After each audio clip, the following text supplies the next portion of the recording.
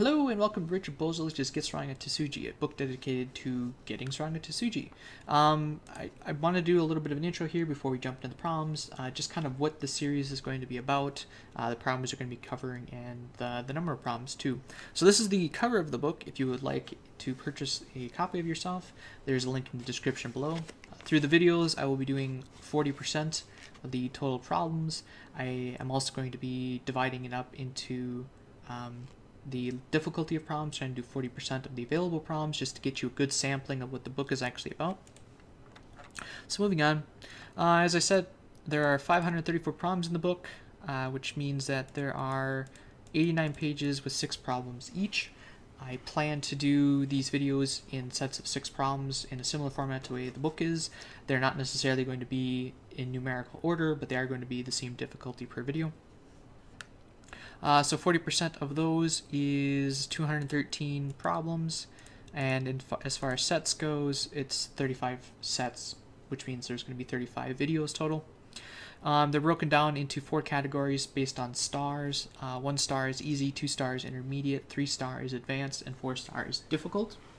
There are over 100 problems of the easy, over 300 problems of the intermediate, and based on the rankings, double-digit Q is considered beginner, single-digit Q is considered intermediate.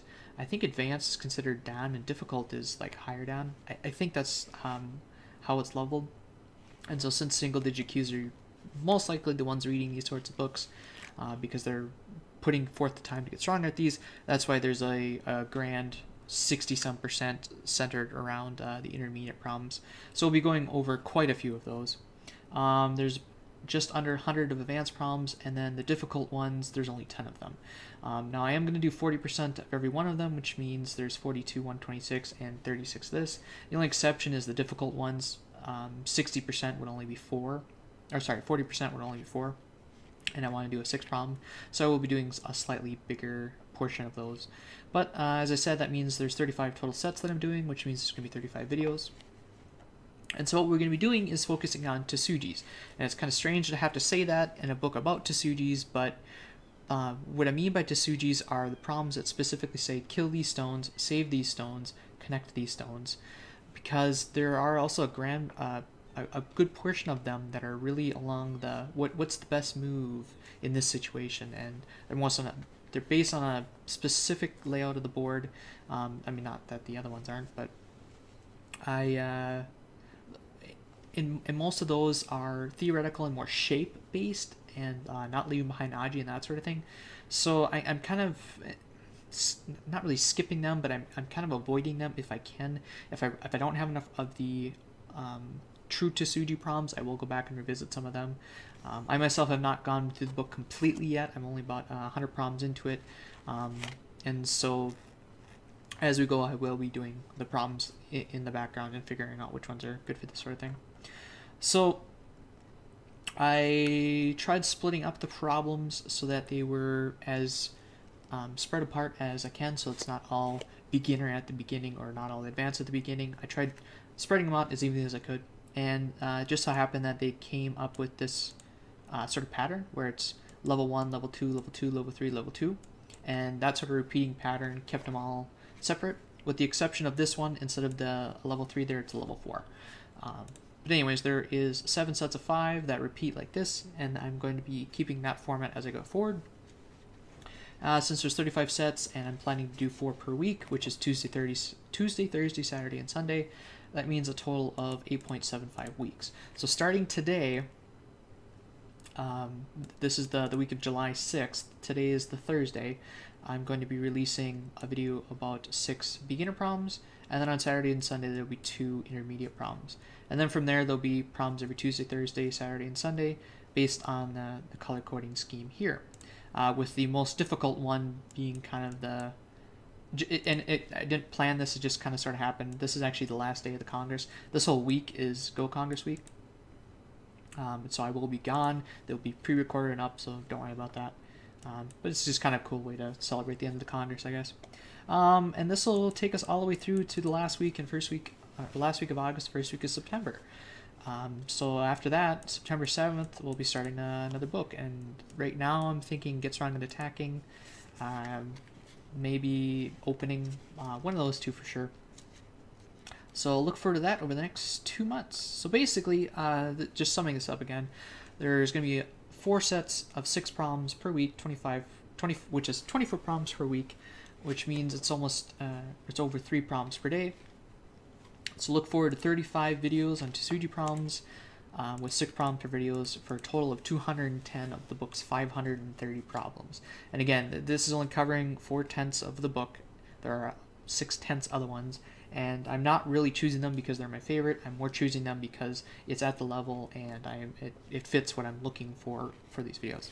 So, oh, and also it's making me do the problems. I know some say you should do like 10 problems a day, but I frankly don't have that kind of time. But doing this, it averages 3 problems per day, per week, which is really nice. So I'm really looking forward to that. Again, it's going to take me 2 months to go through, and I'll be going through it a couple times myself just to finish the full book, do videos on 40% of it, and so that's kind of like a review for me. So let's get right into it, starting with problem number 32. They're all black to play, so the question for black is how does black capture this stone in the corner here? Which way should he Atari it? Black's move is to Atari this way, and then follow it if he needs to. White can't escape. If black tries to Atari the other direction, these stones will get captured. Alrighty, so moving on to problem number 34. Similar to before, black to play. Black's objective in this problem is to capture these 5 stones. Black's move is this one. White cannot Atari this to capture these stones, and white cannot escape, which means that these stones are now dead because of that. If black tries to descend and attack from this side, white can throw in and start a ko, and typically in these problems we want to avoid ko wherever possible. Sometimes ko is the right answer because it's the best answer, but in most cases there's a way to outright kill it and not actually go to ko. Moving on to problem number 43, black to play. Black wants to capture these stones. The question is, again, how does black capture those 7 stones? Black's move is the simple throw in here. If white captures, black can descend here if he needs to, though he probably doesn't. But the point is that white can't Atari these stones because it would be self-Atari. Even if white connects first, it is still self-Atari. So black probably doesn't actually have to descend here. Moving on to problem number 47, the objective is again to capture these stones as black. So the question again is, what throw in here does black play? Black's move is here, which now kills white's group. If white tries to resist and do this, black can go this. Now this section's in Atari. If white tries going the other way, black can Atari this stone, and again white can't capture these because it'd be self-Atari. If black does the other move and tries this, this goes to ko, and again we want to avoid ko wherever possible. Moving on to problem number 47, black wants to capture these 4 stones. So what is the move? Black's move is the throw in here, and if white captures, this black Atari captures these stones. If white resists and tries to connect, then this Atari kills the entire group. So white needs to actually not connect here and instead come back to capture these. Moving on to the last problem of this set is black to capture these 4 stones in the corner. This is problem number 49. Black's move is the throw in here. If white captures, black can Atari these 3 stones, and it just leads to a ladder that immediately dies. If black tries to threaten a snapback with a move like this, then black is short of liberties and black will die before black gets a chance to throw in here. So that is it for the first set of the Get Strong at Tesuji. If you guys liked the video, please do like it. If you really like it, please share it. And if you're new around here, subscribe. I do videos like this every day. In the case of this, I'm doing them 4 times a week. But thanks again so much for watching. We'll see you guys in the next video.